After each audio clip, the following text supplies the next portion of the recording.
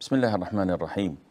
الحمد لله رب العالمين، وأشهد أن لا إله إلا الله وحده لا شريك له، وأشهد أن محمدا عبده ورسوله صلى الله عليه وآله وصحبه أجمعين. أما بعد, dear brothers and sisters in Islam, Assalamu alaikum wa rahmatullahi wa barakatuh, and welcome to this new episode of Women Around the Prophet sallallahu alaihi wa alihi wasallam. Among our mothers, among the wives of the Prophet alayhi salatu wasalam, whom we all acknowledge are the best of women, there was a wife and her name was Zaynab bint Khuzayma, and her father's name was Khuzayma ibn al-Harith. Her mother was a famous woman by the name of Hind bint Auf bin Zuhair. Hind had many daughters, and she got her daughters married to some of the dignitaries of Quraysh. So just to be married to one of her daughters meant that you will be connected to so many in-laws and people who are related to you through her. So she was the mother of Zaynab bint Khuzayma, may Allah be pleased with her, the mother of the believers. And she also was the mother of Maymuna bint al-Harith, who later on became the wife of the Prophet ﷺ also. She was the mother of al-Fadl, the wife of Al-Abbas, the uncle of the Prophet ﷺ. And she was also the mother of Salama bint Umais, the wife of the uncle of the Prophet ﷺ, Hamza ibn Abdul Muttalib. She's also the mother of Asma bint Umais, who was married to Ja'far ibn Abi Talib, the cousin of the Prophet ﷺ. When he was martyred, she married Abu Bakr as-Siddiq, the first caliph. And when he died, she married Ali ibn Abi Talib, the brother of her first husband and the cousin of the Prophet alayhi as-salatu was-salam. So her in-laws, her family, those whom were connected to her and to her siblings were honorable people. And no wonder, because someone that the dignitaries of Quraysh seek after getting marriage from their daughters must be of a certain caliber. Zaynab bint Khuzayma was known before Islam to be caring, loving, and merciful to the poor and to the needy. And that is why she was known as the mother of the needy, Ummul Masakin. When she died, she was only 30 years of age. And before the Prophet ﷺ married her, she was married to Ubaidah ibn al-Harith ibn al-Muttalib. And Ubaidah is one of the first to accept Islam. And he was among the three heroes of Islam who came to a duel in the beginning of the Battle of Badr, the first major battle between truth and falsehood, between Islam and disbelief. 300 plus men only going out to attack a convoy coming from Syria to Mecca, looking for the money, for the wealth, in compensation for what was taken from them, only to find that they've missed that caravan, and instead an army of 1,000 men or more with knights, camels, with full artillery and weapons, fully armed, is there to fight them. They only took something that was to be used with a caravan, unarmed. So they didn't have any heavy weaponry. So in the beginning, the disbelievers, the idol worshippers, Utbah and Shaybah, the sons of Rabi'ah, and Al-Walid ibn Utbah, came out asking for a duel. So 3 from the people of Medina, from the Ansar, came out and identified themselves. But the idol worshipper said, you are honorable people, but we want our next of kin. We want our own people, the muhajirin, the migrants, to fight them. So the Prophet ﷺ ordered Ubaidah ibn al-Harith, Hamza ibn Abdul Muttalib, and Ali ibn Abi Talib, all from his closest kin. And they fought. And they managed to win. Hamza killed the one he was fighting, Ali killed the one who was fighting. Ubaidah ibn al-Harith, and if I'm not mistaken, it was Utbah who was fighting him. They exchanged blows and they were injured, so then they finished him off. Ubaidah was injured in this battle, and soon afterwards he died. Now, being the cousin of the Prophet ﷺ, and his wife being alone in Medina, the Prophet ﷺ proposed to her. And after marrying Hafsa, the Prophet proposed to Zaynab bint Khuzayma in the 3rd year of Hijrah. And the Prophet ﷺ married her, only to live with her for only 3 months. In some narrations say 8 months. She soon afterwards passed away and died. So she was the 2nd wife of the Prophet ﷺ to die in his lifetime. There were only 2 who died in his lifetime: Khadija, the mother of the believers, may Allah be pleased with her, and Zaynab bint Khuzayma, may Allah be pleased with her. But in these 3 months, she gained the honor of this life and in the hereafter for being our Prophet's wife in paradise, sallallahu alayhi wa alihi wa sallam. The 2nd wife we are to talk about today, inshallah, is a well-known name. So whenever you hear her name, you don't have to look for the daughter of so and so and so. So whenever you hear the name of Khadija, this is an icon, you know it. When you hear the name Aisha, this is an icon by itself, you know it. When you hear the name Salama, this is an icon of its own. Her real name is Hind bint Abi Umayyah ibn al-Mughira. And he was among the generous men of Quraysh. And this is an attribute to be praised. When you're known to be generous and to give, this is something to be proud of in Arabia. Her mother was Atika bint Amir ibn Rabi'ah. And she was nicknamed by Salama because she married her cousin Abu Salama. And Abu Salama, may Allah be pleased with him, is the cousin of the Prophet ﷺ. His mother is Barra bint Abdul Muttalib.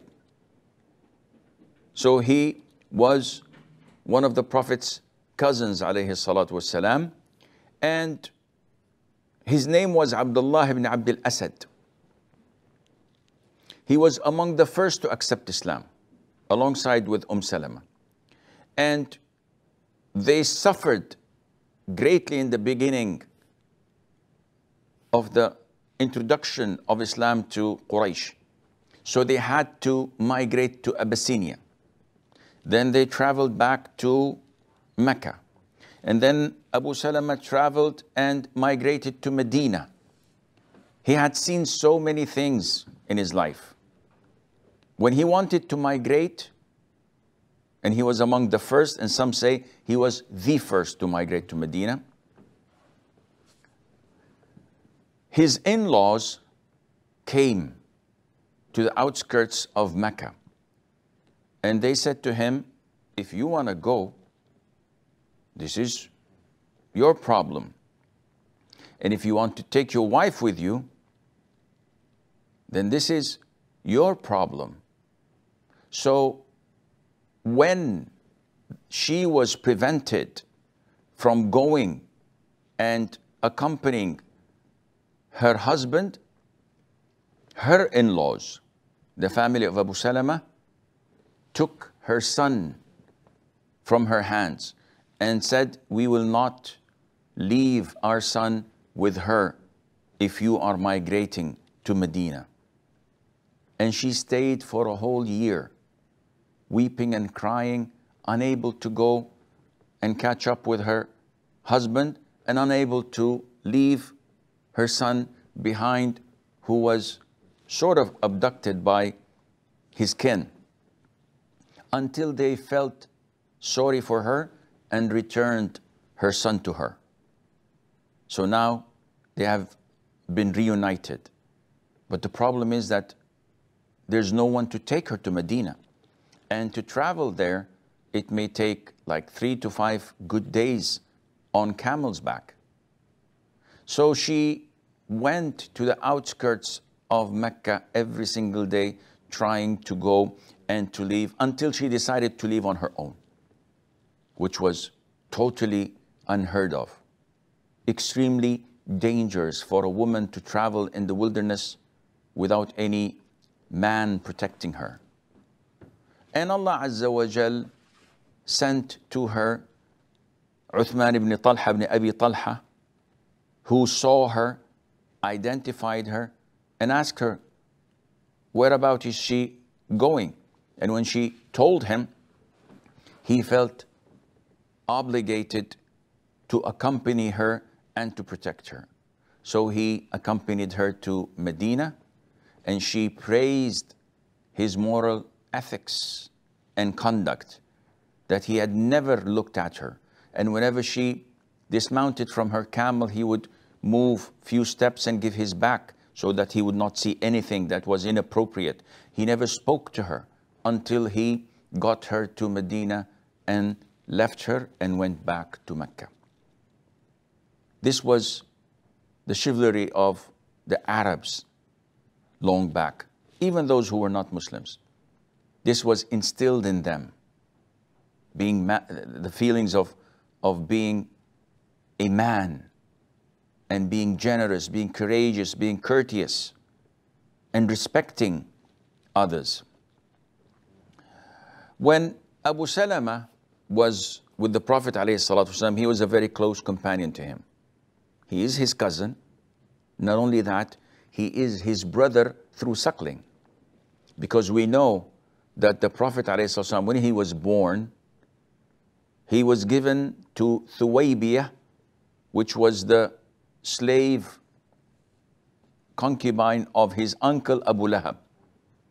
So she suckled him, and she suckled Abu Salama, and she also suckled Hamza ibn Abdul Muttalib. So all three are siblings through suckling. So Abu Salama was close to the Prophet ﷺ, and he fought Badr with him. And he also fought alongside the Prophet ﷺ in the Battle of Uhud, which was on the 3rd year of Hijrah, only to be wounded. And this wound did not recover completely. And few months later on, it erupted again and caused him to die. Now, there are milestones in people's lives. And if we were to ask Mother Salama, what is your milestone?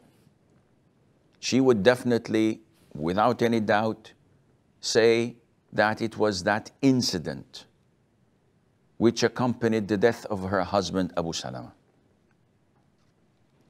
She tells us that Abu Salama once came and he told her that I heard the Prophet ﷺ say, and by the way, this was the habit of the Muslims, of the companions. Whenever they hear a piece of information that is beneficial for the Muslim, they would convey it to them. And the first that they would convey it to is their family, their wives, their children. So he came in, immediately started preaching. I heard the Prophet ﷺ say, whoever is afflicted by a calamity and recites, Inna lillahi wa inna ilayhi raji'un, we are to Allah, we belong to Allah and we shall return to Him. And then supplicate by saying, Allahumma jurni fi masibati, O Allah, reward me in my calamity, wa khlufni khayran minha, and substitute me with something better than that. So I memorized this hadith till the date that Abu Salama, my husband, passed away. So when he died, I immediately said this dua. But then I contemplated afterwards, who can be better than Abu Salama? Substitute me with something better than it.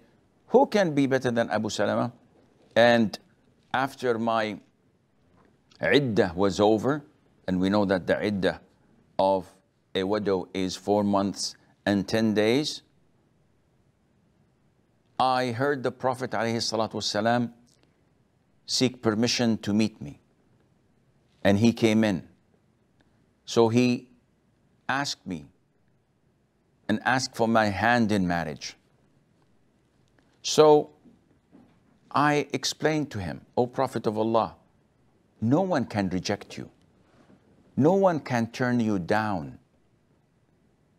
You are the dream of every woman on earth.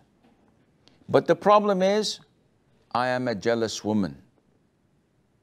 And I am an old woman compared to your wives. And I have children. So I may be considered to some as excess luggage. So the Prophet ﷺ, acknowledging that she was alone and that her husband was a close companion of his cousin and his brother, said to her, as for your age, I'm older than you. So this is not a legitimate reason.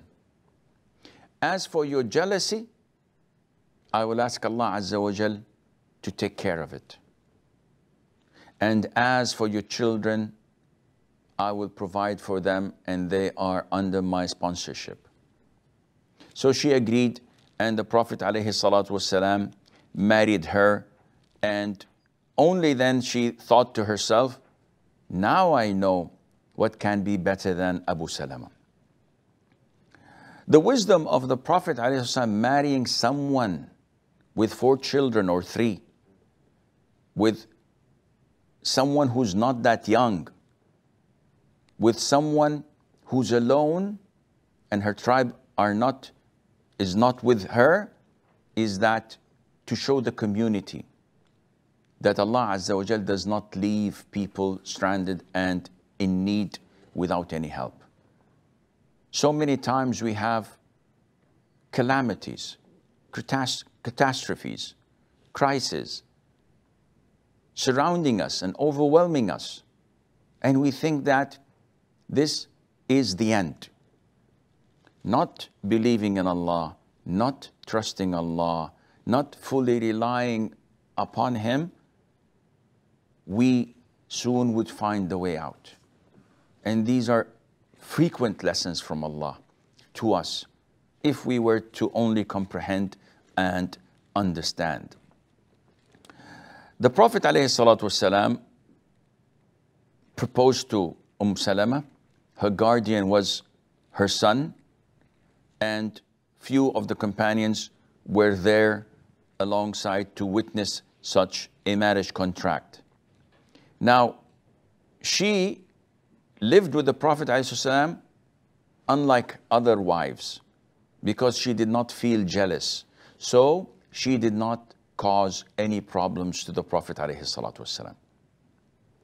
The Prophet had a habit of visiting all of his 9 wives when it was Asr time or the likes. So he would start with Salama because she was the oldest of his wives, and then end up with Aisha being the youngest. And he would sit for maybe 10-15 minutes chit-chatting, checking on them.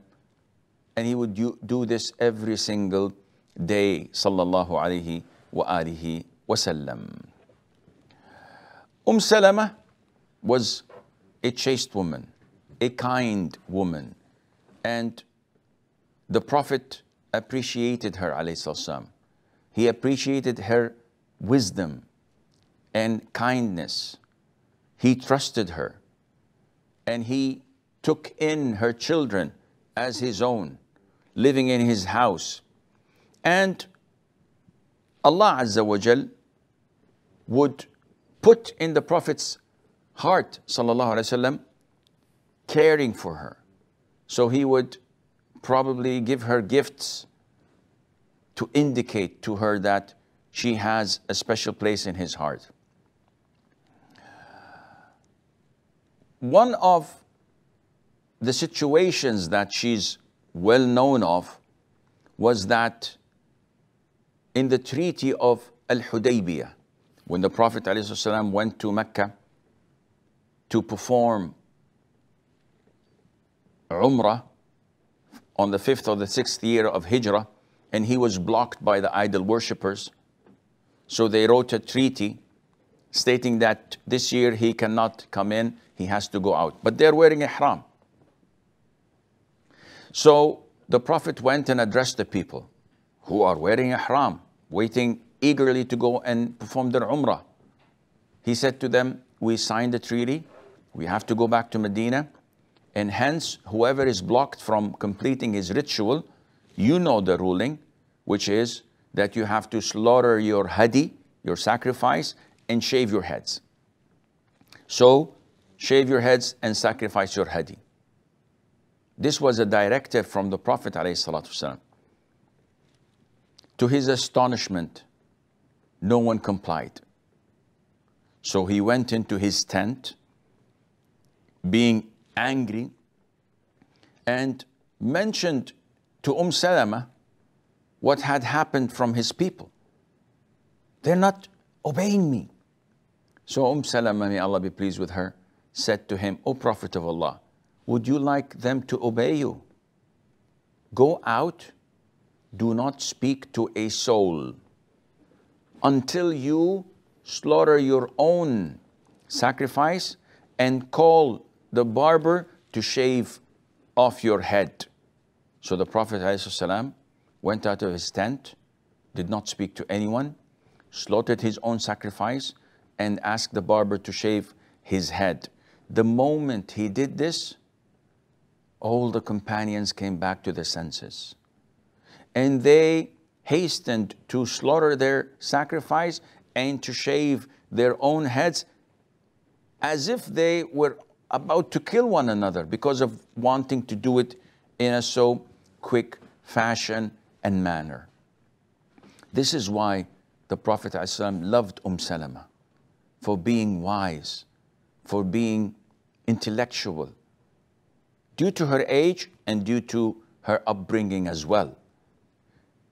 Being with the Prophet ﷺ, she narrated, as the Dhahabi, Imam al-Dhahabi says in her Musnad, 380 hadiths. And we know that the Prophet ﷺ had many things with his wives that the companions did not know. So she told us that the Prophet used to kiss her and go to pray without performing wudu. And the same hadith was narrated by Aisha, may Allah be pleased with her. And also that she used to perform ghusl with the Prophet ﷺ, taking from the same bucket. And so many other hadiths about nocturnal emission for women when she was there, about menses, about so many topics that were among the things that she had witnessed herself. And she kept on, after the death of the Prophet ﷺ, teaching and sharing this knowledge that she gained in the house of the Prophet ﷺ with the Muslims. When she died, some say she died at the age of 84, and some say that she died at the age of 90, and she died as the mother of the believers and one of the wives of the Prophet sallallahu alayhi wa alihi wasallam. هذا والله أعلم ونسبة العلم إليه أسلم وصلى الله وسلم وبارك على عبده ورسوله نبينا محمد وعلى آله وصحبه أجمعين.